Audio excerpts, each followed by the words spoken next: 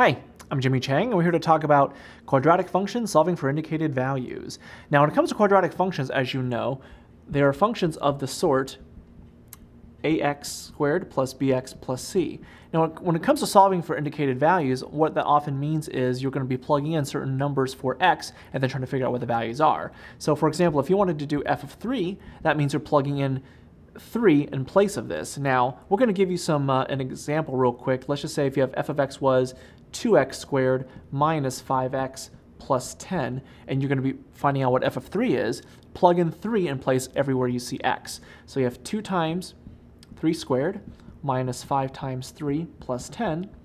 You're going to have 2 times, well, 3 squared is 9. As long as you follow your order of operations, you'll be okay.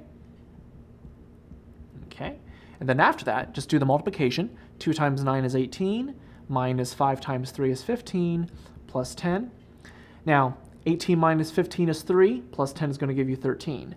Now, the same kind of idea would be if you were to plug in negative numbers. Let's just say f of negative 2. You're going to have 2 times negative 2 squared minus 5 times negative 2 plus 10. So the idea here is you have 2 times negative 2 squared is going to give you positive 4, and then minus 5 times negative 2 plus 10. Now, again, do the multiplication. 2 times 4 is 8.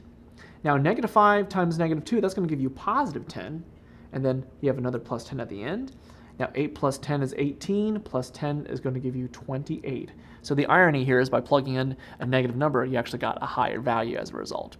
But the bottom line is if you have a quadratic function and you want to find the indicated values, you just plug in whatever number you want back in the original function, and you'll have the result. So I'm Jimmy Chang, and that's an introduction to quadratic functions solving for indicated values.